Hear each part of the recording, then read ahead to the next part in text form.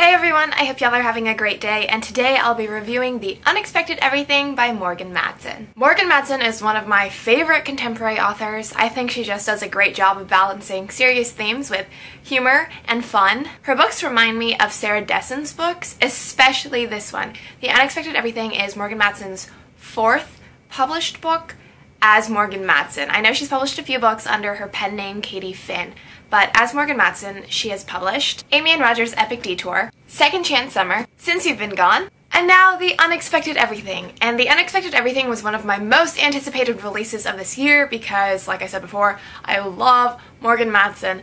And although I did enjoy reading this book, I do think that this is probably my least favorite out of all of Morgan Matson's books. And I'm having difficulty citing specific examples or specific reasons as to why this was my least favorite out of all of her books, because I don't think there were any glaring errors. Maybe I just didn't connect with the story as much as I did with her other books, or maybe my expectations were just too high after Since You've Been Gone, which is my absolute favorite Morgan Matson book and also just one of my favorite novels in general. Now, The Unexpected Everything is about a girl named Andy who is a serious planner, and she likes to have things in order and she likes things to be predictable, so she has her summer plans laid out. She has a summer internship lined up at Johns Hopkins and she's basically ready to go.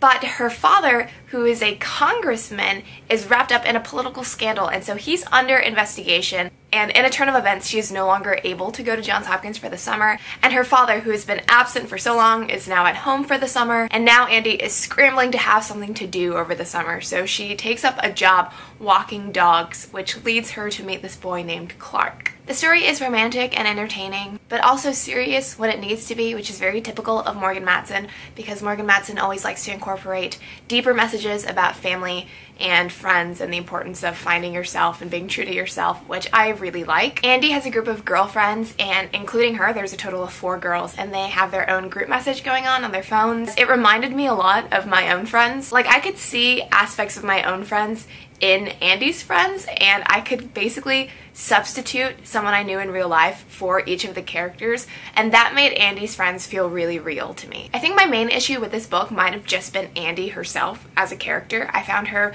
frequently frustrating, and her decision-making skills, especially near the climax of the novel, were very infuriating. I feel like the issues she was dealing with during the most tumultuous part of the novel were entirely products of her own poor decisions. And so I found the problems that she was facing very preventable. And so this was difficult for me to reconcile with Andy's character, who is supposed to be very smart and very logical and very forward-thinking, because I feel like if she were just more rational, or if she were more proactive in her actions, she could have saved herself from a lot of hurt. Andy reminded me a lot of a Sarah Dessen protagonist, because Sarah Dessen's protagonists always have a very big flaw that creates a lot of conflict between them and other characters in the story. And that was Andy. That was exactly Andy. Andy just felt so much like a Sarah Dessen protagonist to me, and I always have an issue with Sarah Dessen's protagonists, which is probably why The Unexpected Everything is my least favorite out of Morgan Matson's books. I liked the male lead a lot. His name is Clark, and he was so different. He was so refreshing. He has an interesting occupation, and his student status is also interesting, and he's just very, very different and unusual for YA. He's like nothing like the other YA male leads that we typically see in our books. He's also really, really geeky. Like, he's this massive dork and nerd, and he's into fandoms that I'm not really into, so he's not really my type of geek, but I still found him really, really endearing. I do think that this book was a little long. I think it could have been shaved down and condensed, but I honestly really didn't mind that much because I like long books. I like length to my novels, so it really wasn't a huge deal for me, but there were times where the plot kind of just seemed to wander. So now I'm going to talk about more plot specifics. So if you don't want to be spoiled for The Unexpected Everything, I would advise leaving in 3, 2, 1... Bye. Goodbye. Goodbye. Okay, so Andy has this really weird conception of romantic relationships, where she thinks it's only fun when it's not serious. And this reminded me a lot of Remy from This Lullaby, and also of Ruby from Lock and Key, both by Sarah Dessen. And she also has an issue of being hesitant to speak her mind you know, directly and honestly.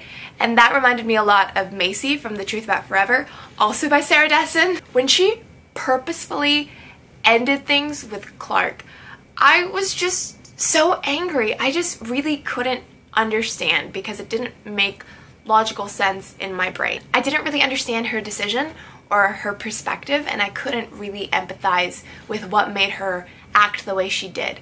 And so that disconnect between me and Andy made Andy a little bit unlikable to me. This happened again when she convinces Bree, I think her name is Bree, right, to not tell anybody about her relationship with Wyatt. That's such a dumb decision, and I felt like Andy was being such a horrible friend by telling Bree to do that. Because, like, Bree is having a secret relationship, right? And she didn't tell any of her friends, so she's probably feeling really lonely, and she has no one as an outlet, so she has no one to talk to.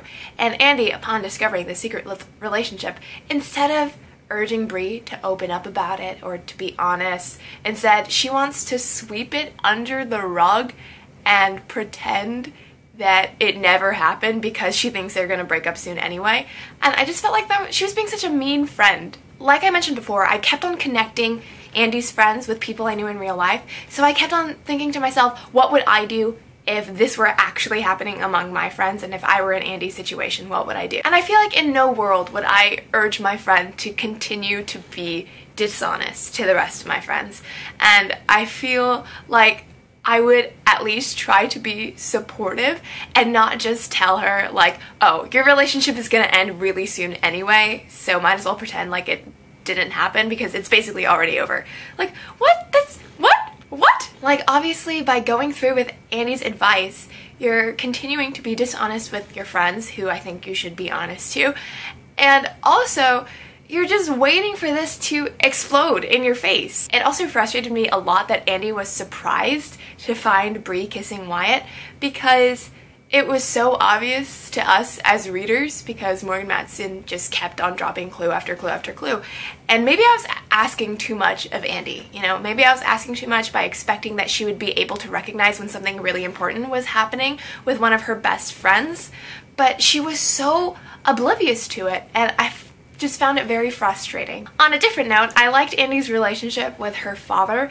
I can't remember when it happened, but I know for sure that somewhere along their storyline I cried during one of their scenes together. I think it was a little odd that the investigation was very, very rarely brought up. Like, I feel like if I were in Andy's position, I would be following the news and following updates and asking to see what the latest status was on my dad's career, because I feel like this kind of investigation, being wrapped up in a political scandal, that's pretty important, and it's going to affect my life as well. And it already affected Andy's life because the doctor person revoked his recommendation for her at Johns Hopkins.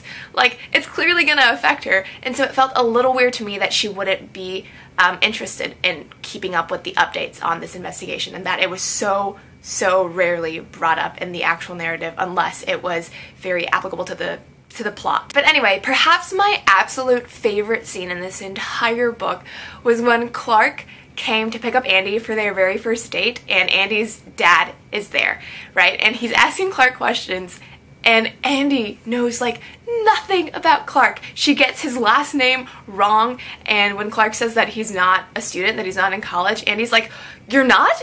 And then Andy's dad says something like, "Have you two even met before?" And it just, oh, I was dying. It was so funny. I liked Andy's relationship with Clark too, and I like that we got to see so much of it, because I feel like normally in Morgan Matson's books we don't get to see the couple get together until the very end, but in this book we got to see, you know, like the rise and the fall and the rise again. I thought it was refreshing that their first date went so disastrously. After the first date, Clark is like, "We didn't talk about anything real." And with that one line, the reader instantly perceives what kind of person Clark is. And I thought that was just very good writing. Clark was such a nice guy. He was such a huge nerd, and I loved it. I mean, I don't think he holds a candle to Frank Porter, who is always going to be #1 in my heart because he's just perfect. But, you know, Clark was pretty cool too. I thought the plot was pretty predictable. There were very few things that I couldn't guess from earlier on in the book. There was one really surprising thing though, and that was the way that Toby and Bree's friendship kind of fell apart. I mean, you knew that they were gonna have a falling out once you found out that Bree and Wyatt were a thing, but I thought that they would reconcile, and I thought that they would become friends again by the end of the novel, but instead it took a turn, and Toby was like, no, I need to discover who I am without you. To have these girlfriend characters prefer independence over like a sisterhood that's been there for so many years, I thought was a very, very surprising decision. Like, looking back on it, I guess it felt pretty natural for her character, but as a reader, I was really surprised. As usual, Morgan Matson placed little Easter eggs from her other books inside this book, and she does it like vice versa, like how in Since You've Been Gone, there are lots of Easter eggs about Clark's novel series. Speaking of the novel series, really quickly, when Andy revealed that Clark had killed off the main character, I was like, oh my god, why did Morgan Matson write spoilers for this book in her book? And then I was like, oh wait, it's fictional, Sophia, you need to calm down. But anyway, back to the Easter eggs. During the scavenger hunt, they went into Captain Pizza, I think, and Dawn was there working, and Emily was there too, and that was great to see them, especially because at the end of Since You've Been Gone, you don't even know how the status is between Emily and Dawn because they never make up explicitly in the book. So to see that they have moved on and that they've pushed through that obstacle and healed their friendship in this book, that was nice. That was really satisfying, I guess, as a reader and as a big fan of Since You've Been Gone. And yeah, I think that's all I have to say about The Unexpected Everything by Morgan Matson. I'd love to hear your thoughts and also your opinions on anything I forgot to mention, and I'd also like to know where The Unexpected Everything ranks among the Morgan Matson books that you've read. I think my personal ranking goes Since You've Been Gone, Second Chance Summer, Amy and Roger's Epic Detour, and then The Unexpected Everything. Thanks so much for watching. I hope you all have a fantastic day and happy reading. Goodbye!